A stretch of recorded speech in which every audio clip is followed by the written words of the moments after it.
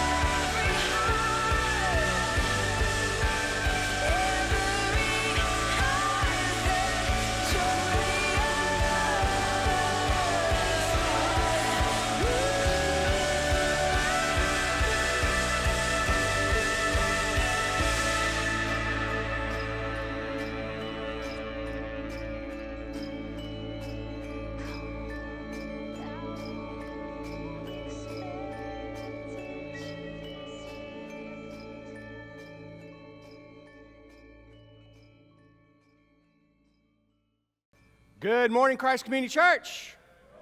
There we go. Yeah, you all who braved the white death and made it here, the elect, those who are truly going to heaven. God bless you and keep you. Anyone who's not here that you see, call them, tell them to repent.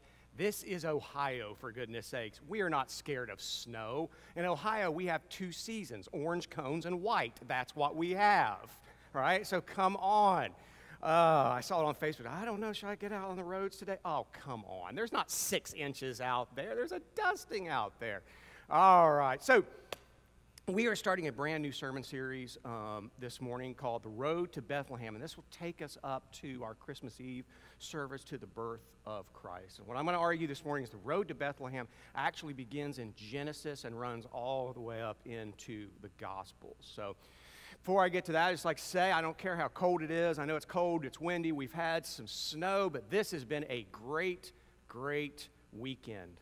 Kentucky won and Duke lost. What else can you ask from a weekend, right? It's been marvelous. Anyway, so Jesus himself stated in the Gospel of John, John 5:39, and your bulletin may not have that right. That's my mistake. My laptop, my 7-year-old laptop went to be with Satan a couple weeks ago, and I'm waiting for my new one to come in, so I had to write out my sermon notes for Paula to type up, and my handwriting is worse than any doctor you've ever met, so it's like trying to decipher hieroglyphics. But anyway, It's 5:39. That's what we're going to start looking at this morning. John 5:39, and Jesus is speaking to teachers of the law in Israel, and he says this: "You study the scriptures diligently because you think that in them you have eternal life. But these are the very scriptures that testify about me." Now, when Jesus is speaking, the only scriptures they have are the Old Testament. They don't have the New Testament yet. They have the Old Testament. They have Genesis to Malachi. That's what they have. And he is saying that all the scriptures, Genesis to Malachi, testify about me. Some translations say all those books point to me. And they do. Now, you can go to specific prophecies throughout the Old Testament. In Genesis 3, there's a prophecy about Jesus Christ. Isaiah is littered with prophecies about Jesus Christ. Isaiah says there will be a child born of a virgin, all that kind of stuff, a long time before Jesus comes along. But I'm not talking about prophecies this morning. Those are easy. Those are pretty easy. You can go online, you can Google top prophecies about Christ, and it'll give you a long list, and you can look those up. And I'm not talking about how, like, big, huge segments of the Old Testament point to Jesus Christ. One of my favorite books is a book, it's a little book called Look to the Rock by a guy named Alec Motyer, M-O-T-Y-E-R. He talks about how the law points to Jesus, how the kingship points to Jesus, how the prophets point to Jesus. And it's a great book, and you can look that stuff up too, but that's not what I'm talking about this morning. I am saying that if you read the Old Testament carefully, every single passage, every single story, in some way, shape, or form, points to Jesus Christ. I promise you it does. And I'm going to run through a few of these this morning. I can't get to all of them. We don't have the time. We will be out of here by 11:45, I promise you, but I want to take a look at a few. First one is this: Adam. Now, most of you know the story of Adam and Eve. You have Adam, you have Eve. They're in the Garden of Eden. They're living in a paradise. They have a direct relationship with God. God actually physically walks through the garden among them. They have this amazing relationship with God. And they're given a really simple command. Here's the deal, Adam and Eve. You have this paradise. You take care of it. And the only thing I ask of you, don't eat from that tree. That tree represents the tree of the knowledge of good and evil. Now, I remember reading that as a young Christian in 1997 when I first came to Christ and thinking, what's the big deal? Who cares if they eat from that one tree? Tree of knowledge of good and evil. Isn't it a good thing to have a knowledge of good and evil? And what I had a Bible professor tell me, he said, the answer is actually no. He said, actually, one of the biggest questions the Bible asks again and again and again is God looking to the people he has created and loves and said, will you trust me? Will you just trust me? I will tell you what to do, just trust me. Because, and my wife spoke in chapel at KCU this week and hit it out of the park. She did a great job. And she brought this up in her chapel speech. She said, you know, one of the reasons God doesn't want them to eat of the tree of the knowledge of good and evil is if you have a knowledge of good and evil, you know then what sin is, and then you know you can commit sin. The moment you have the knowledge of good and evil along with free will, you have the possibility of evil. And God did not want evil to enter his creation. It's not what he wanted. He saw it coming, but it's not what he wanted. And so Adam is just given this one command. He says, Adam, understand that as long as you do not eat of the tree of the knowledge of good and evil, and you just trust me, you will have access to the tree of life, which will give you eternal life. And what does he do? If you read Genesis 3 carefully, what happens is Satan comes walking in and tempts Eve, and Eve takes the fruit from the tree of the knowledge of good and evil and eats, and Adam is standing right there. Adam tries to throw Eve under the bus. Was the woman you gave me, God? And Eve's like, it wasn't me, it was Satan. And Satan is actually the only one going, yep, caught me. He's the only one not making excuses.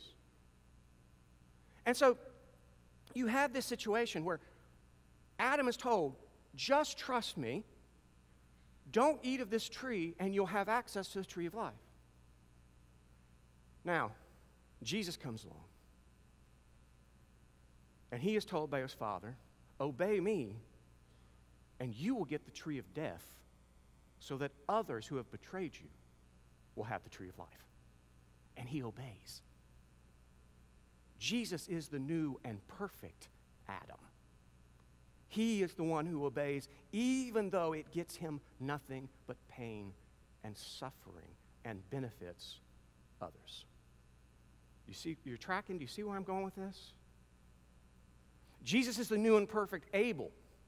Now, in Genesis 4, you get the story of Cain and Abel, two of Adam and Eve's kids. Probably not the only ones they had, but two of them.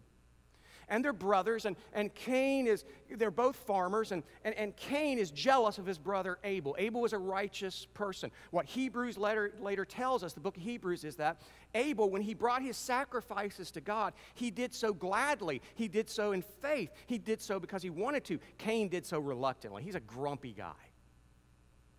And so he brings his sacrifice to God reluctantly, and God says, I'm not taking that. You don't want to give it to me? I'm not taking it. And he gets mad because he accepts Abel's sacrifice. So he says, Abel, take a walk with me. Now, if you learn nothing from this story, if you have an older brother, they ask you to take a walk, say no. And so they take a walk, and Cain kills Abel. And God comes along and says, hey, Cain, where's your brother? And by the way, when God asks you a question, he's not seeking information. He already knows what happened. What he is seeking, he's trying to give you a chance to confess and repent. And so he asks Cain, where's your brother? And he says, I don't take care of my brother. It's not my responsibility. And he says, Cain, your brother's blood cries out for justice. Now, if you've read the story, you know that despite what Cain has done, he gets mercy. He really gets mercy. But when Abel, a righteous person, sheds his blood, what his blood does is cry out for justice. But then Jesus comes along, and he is a righteous man, the only truly perfect righteous man. And when his blood is shed, it cries out for forgiveness, not justice. We don't get justice as Christians, and thank God for that. If we got justice, we'd be in a lot of trouble. We get mercy and forgiveness because of the blood of Jesus Christ. Christ is the new and perfect Abel. Christ is the new and perfect Abraham. If you know the story of Abraham in Genesis 12, everything has gone to pot. And you had the Tower of Babel. Everything is back in chaos. And God says, Abraham, here's what I want you to do. I want you to leave your father's house. I want you to go to a land you've never been to. You don't know what's going to happen to you. But if you do it, I will bless you. I will bless, in fact, not only will I bless you, I will bless anyone who blesses you, and I will curse anyone who curses you. And so this is a time when families stuck together. Whole generations lived together.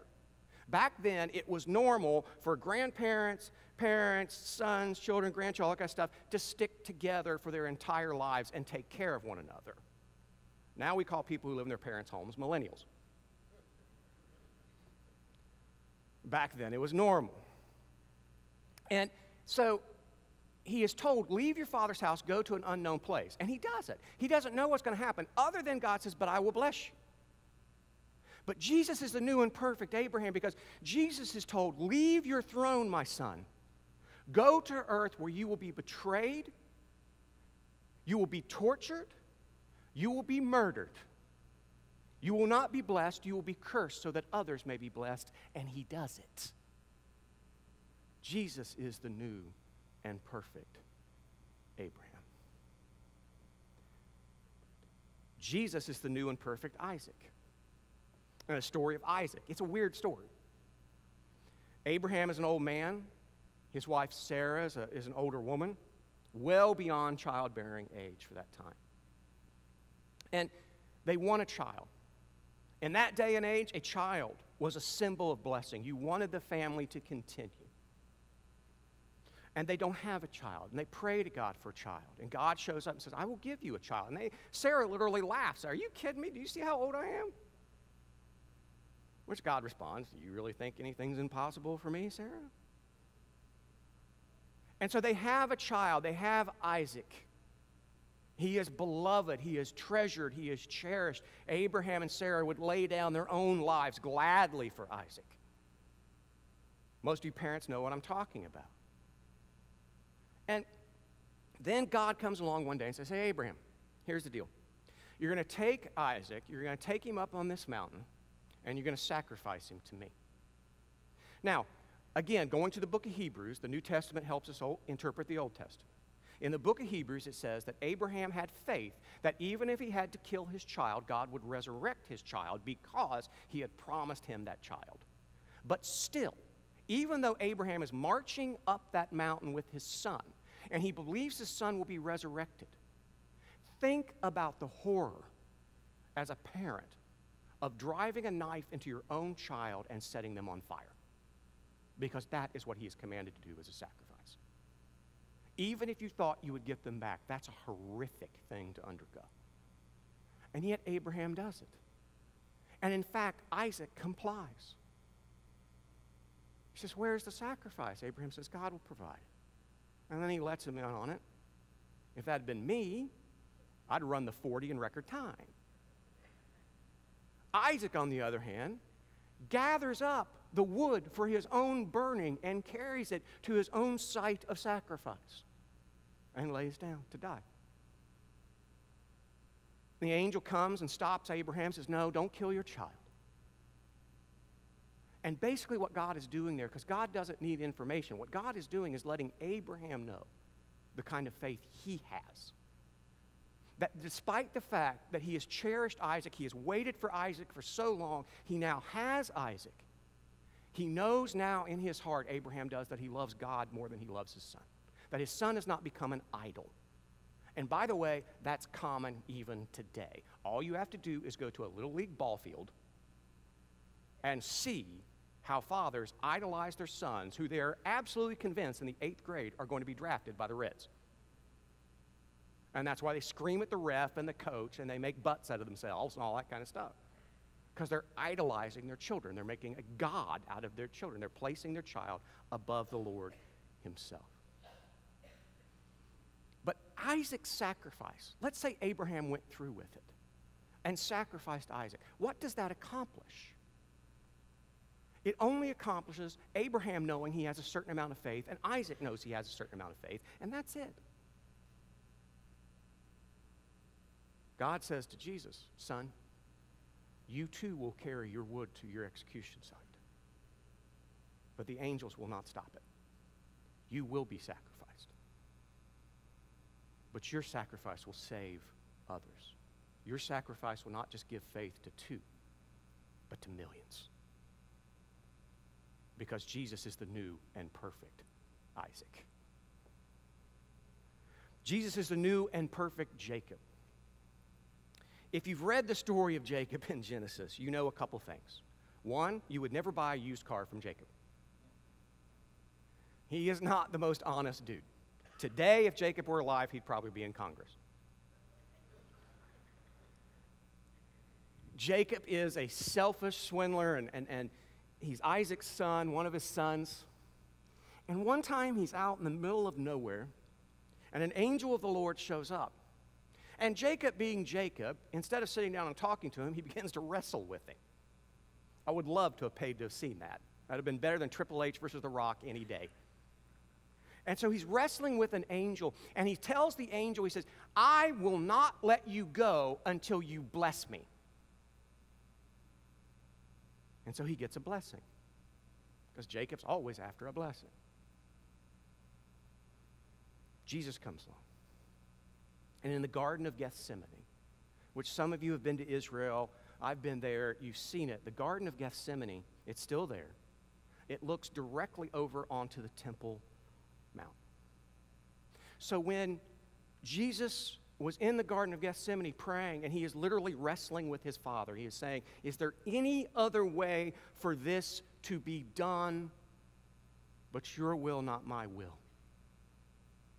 He could see the soldiers coming down from the temple because with their torch lights, you could see them coming down off the mount, marching to the Garden of Gethsemane. He could see his arrest, torture, and death inching toward him second by second. And he's praying and he's wrestling with God so fervently, he is literally sweating blood, which physicians say is actually a condition that happens when you're under extreme stress. Because what he was about to go through was absolutely horrific. Not only would he be hit, beat, kicked, have large thorns driven into his head, he would have been flogged with a cat of nine tails. And we know from ancient historians that typically when they did that, they opened the back to the point where you could see the vital organs. And then he carried his cross to his own site of execution. He knew what was coming. He was wrestling with God, but he does not say, God, my Father, I will do this if you bless me. He knew he would be cursed to bless others, and he obeyed. Jesus is the new and perfect Jacob. Jesus is the new and perfect Moses. Now, Moses is an interesting guy. He's a Hebrew child. He ends up an adopted son of an Egyptian princess. He grows up raised as an Egyptian prince. But he knows who he is because his own mother and sister nursed him as an aid to the princess. He knows he's a Hebrew. And one day he sees a Hebrew slave being mistreated, so he kills an Egyptian. Now he's in trouble. The Pharaoh could get away with that, but a prince cannot do that because he has killed a servant of the Pharaoh. He's in trouble. So he takes on the run. He goes, hangs out in the wilderness for 40 years. God comes to him and says, Moses, here's what I want you to do. I want you to go back into Egypt, and you're going to be my spokesman, and we're going to set my people free. And Moses argues with God. Never a good idea, by the way. You may not like it, but arguing with him is going to get you nowhere. In fact, he finally gets to the point where God says, we're done talking, move. And he goes. And he takes this group of Israelites out of Egypt, out into the wilderness. And if you've read the book, you know this is a stubborn bunch of people. They are a royal pain in the butt. They're constantly complaining. Moses disappears for 40 days. He's up communicating with God, talking about the law, taking down the 10 Commandments, speaking to God about this. And while they're gone, they actually go ahead and create a false god to worship because it's like, Moses has disappeared. Maybe someone ate him. And God says, I tell you what, Moses, here's what we're going to do. You step aside. I'm going to kill all of them. And I'm just going to start over with you. And Moses, to his credit, even though these people have been nothing but a pain to him, goes to the Father and says, please don't do that. If for no other reason the Egyptians will see it, they'll speak badly of you, please relent. And God relents. Now, what is God doing there? Because God never changes his mind. That's also Scripture. So what is God doing there with Moses? He is teaching Moses to love his people and pray for his people. That's what he's doing. And then Moses leads the people of God to the promised land. What does Jesus do when he comes along? Jesus is even more poorly treated than Moses was. Even his closest 12 friends abandoned him. Nobody is there for him. And yet, what does he do on the cross? Father, forgive them. They know not what they do. Jesus did not have to be taught to pray for his people. It flowed naturally out of him, even on the cross. Jesus is the new and perfect Moses. Jesus is the new and perfect David. Now, before I get into this, some of you heard me rant about this. This is a pet peeve. I cannot stand the way we have typically done children's ministry where the adults come in here and we talk about the New Testament, and the kids go back there and learn about the Old Testament, and we try to turn the Old Testament stories into Disney movies. right? Talking donkeys, talking snakes, sounds like a Pixar movie, let's roll with it. And so we do that. But folks, if you think that the Old Testament is the kids' Bible, you have not read the Old Testament. You can't read the book of Judges to your kids. There's literally a scene where a prostitute is chopped up into bits. Explain that to Junior. Sit down and try to read the Old Testament to your kids at night. I dare you. Are you seriously going to sit there? They're about ready to fall asleep, and you're in the book of Exodus. You go, and then the angel of death killed every firstborn child in Egypt. Good night, buddy. Good night. Sleep tight. God loves you. That kid's going to be like, Daddy, can you put some blood on my door? You can't do that. The Old Testament is not a bunch of kids' stories. It's a very serious story about God's faithfulness, our unfaithfulness, and how it points to Jesus Christ. And sometimes it's brutal. It's just brutal. I mean, the same thing with the story of one of the stories we love to tell our kids, David and Goliath. David shows up, there's Goliath. Now, the average height of an Israeli man about that time was probably about 5 foot tall. Right? We didn't start getting really over 5'5" until the 19th century when we started drinking milk a lot and all that kind of stuff. It just didn't happen. We didn't know about nutrition. We ate a lot of bread, which is bad for you, all that kind of stuff. And so we didn't know. And so they're looking like, if you were looking at the Jewish army at the time David's walking around, it would look like a hobbit village. They were little people. And then you got Goliath over there looking like Shaquille O'Neal before he did the general commercials, back when he was in shape.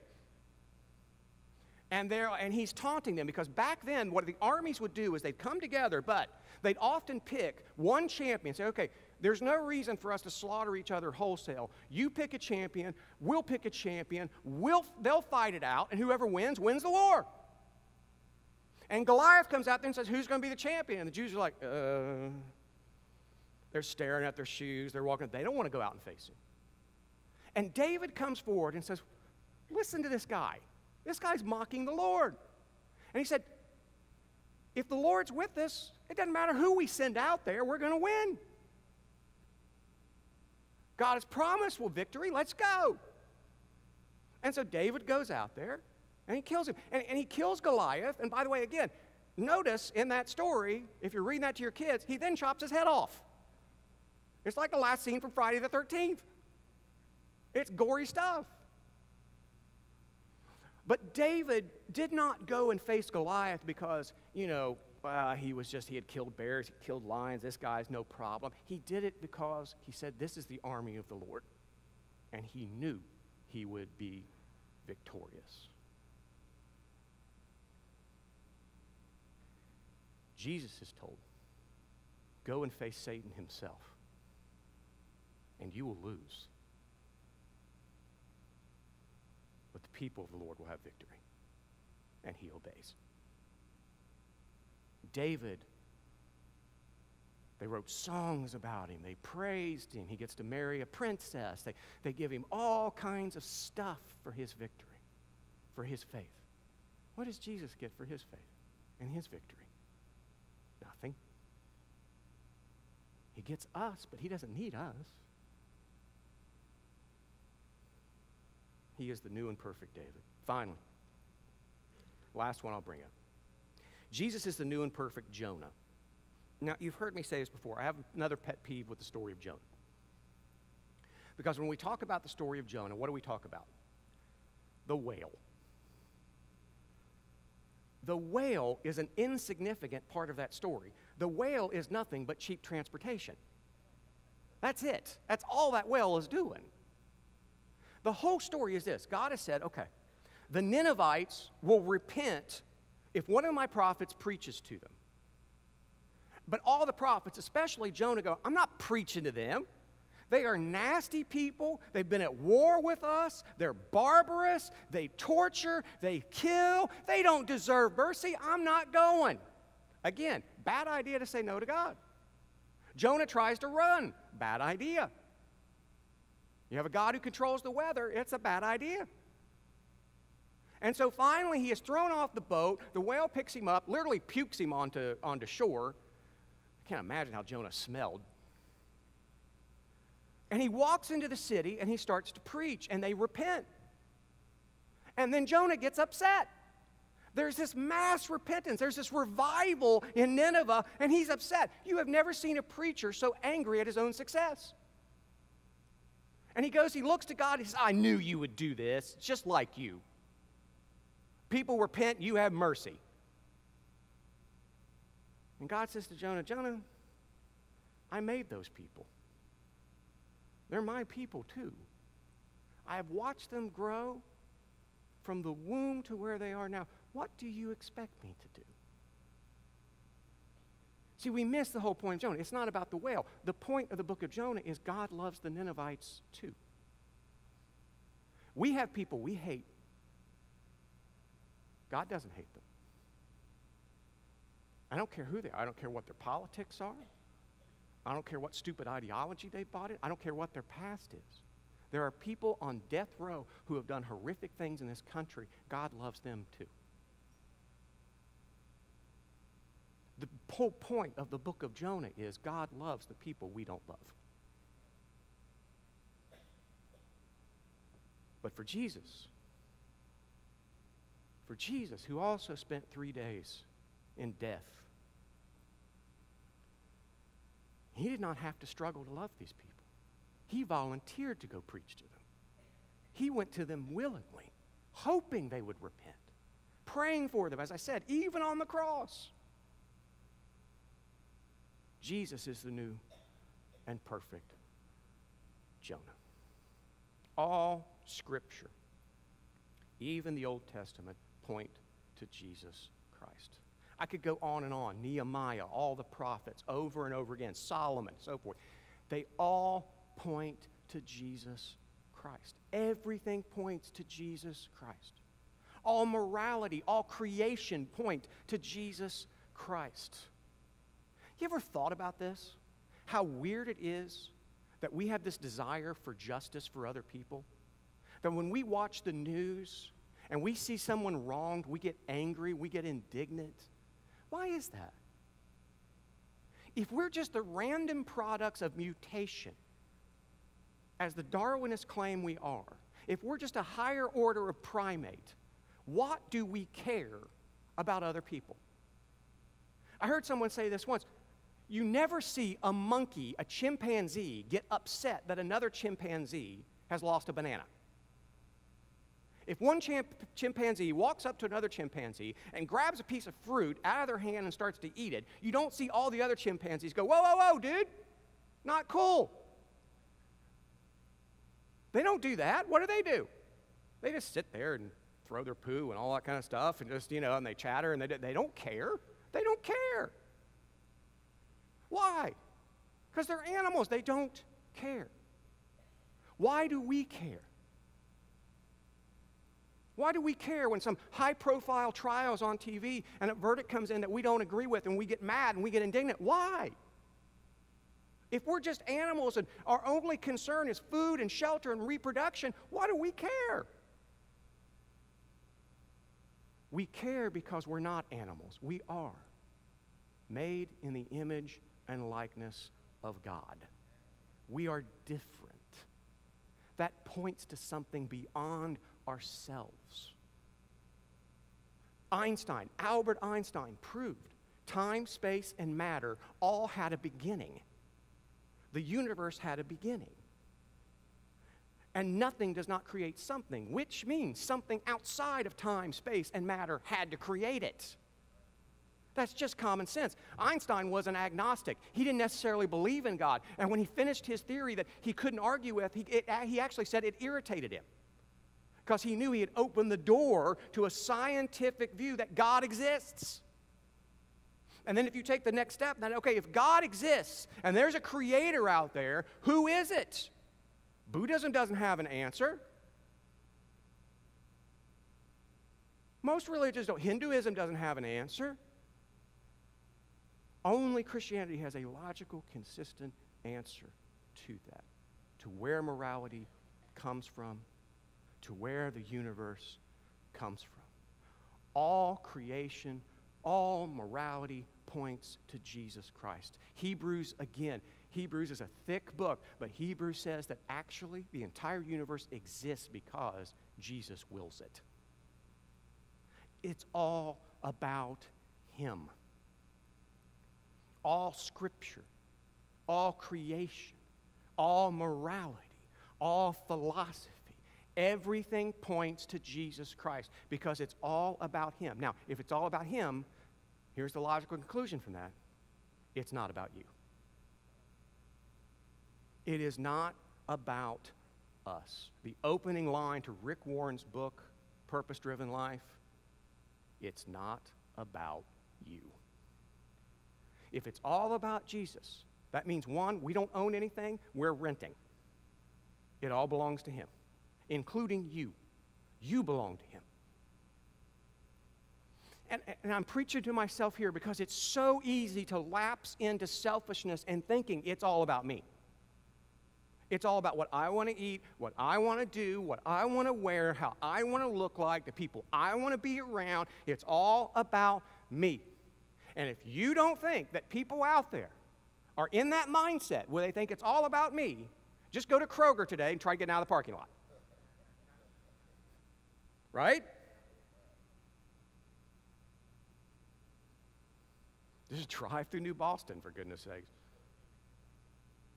I've told you a story. I've had, I don't know how many people come over into my lane, almost hit me.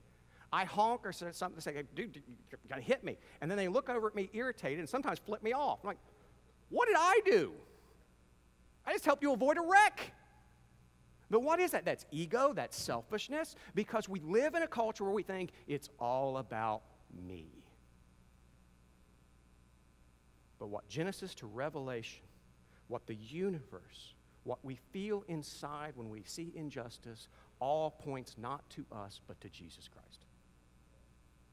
And so what you have to ask yourself is every day, how can you give more and more of your life to Jesus Christ? How can you pray more, give more, and get less? John the Baptist was not a perfect guy. He was not. I loved it when John the Baptist is put in jail and he tells his disciples, go ask my cousin Jesus, are you the one or is there another? And the reason he's asking that is they're getting ready to chop off my head. Could you get this whole kingdom of God thing going like really quick? John the Baptist wasn't perfect, but he put it perfectly when he said, I must decrease so that he might increase. And that's what it's all about. That's what the Christian life is all about. The Bible doesn't promise you an easy life. The Bible doesn't promise you health and riches.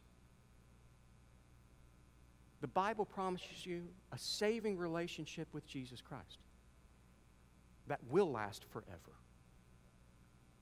And you need to remember, as my mom is fond of saying, this life that we're living now is the shortest part of eternity. After we die and we awake in the presence of Jesus Christ, all the suffering that we've been through, all the hurt, all the pain, all the sickness fades away. And life really begins. And we haven't earned that. Our King did that for us. Our King did that for us. Next week, we pick up with this series, and we move into what's called the intertestamental period. This is the period between Malachi and the Gospels. What was going on there? Because that period, what I'm going to argue next week, a lot of things happened in that period that twisted people's view of the Messiah, so that when the Messiah finally came, they didn't recognize him. How many people were at the foot of the cross saying, this must be done, this is the prophecy, this is what had to be done? Almost none. And yet now, looking back through the scriptures, we see it as clear as day. Why did they miss it? And why do we also twist today what we think God should look like? Because we do. we often try to tell God what God should look like and what God should do. And that doesn't make any sense. You know, I love my son. I love him to death. I die for the little kid. He's my little nerd. I hope to keep him that way. Keeps him away from girls. And when he was real little, like 3 years old, 2 or 3 years old, he looked at me one day over dinner and he said, "Daddy, when do I get to make the decisions?" I said, "Jackson, I love you, but if I let you make the decisions, this house would be a smoking pile of rubble in 15 minutes. And yet we do the same thing with God. We look at God and go, why don't I get to do it? Why don't you give me this? Why don't I get to?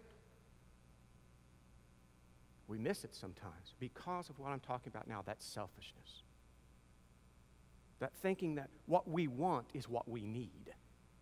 And what we want is often the exact opposite of what we need in order to grow, in order to love others and not just love ourselves. So that's where we're going next week. And then the week after that, Dad will be preaching on the angelic announcement to Mary and to Joseph. And then we'll have our Christmas Eve service. Now, in your bulletins, you have cards where you can invite people to Christmas Eve service. Let me tell you this. If somebody already has a church where they preach the Bible, don't invite that person. They have a church. Invite somebody who doesn't have a church to come. That's the only people we want invited here. We don't want to steal people from other churches. We want people who have never heard the gospel, who don't know the gospel, don't know scriptures. That's who we want here with us on Christmas Eve. Make sense? All right, let's pray and we'll get out of here. Heavenly Father, we thank you that you have given us the scriptures, all 66 books. We thank you that we see in them that it all points to you. We see these human beings in the Old Testament be given a task and fail or not complete it perfectly or do it for some selfish desire. Then we see you come along in the New Testament and complete all of those tasks perfectly and selflessly. Not for yourself, but for us. We thank you for your scriptures, for your life, for your death, for your resurrection. We thank you that you pray for us continuously. The scriptures say you and the Holy Spirit actually pray to the Father for us. We thank you for that. We thank you that one day you will return and set up your perfect kingdom here on earth, where we will live with you without a care in the world and finally come to the realization that all we ever really needed was you. We pray this in Jesus' name. Amen. God bless you. God goes with you. Please be generous with less fortunate as you go. Sign up for Angel Trees deliveries and go save me a seat at the restaurant. See you. Christ Community meets on Saturday at 5 p.m. and Sunday at 10:30 a.m. For more information, visit www.christcommunity.net or check out our Facebook page.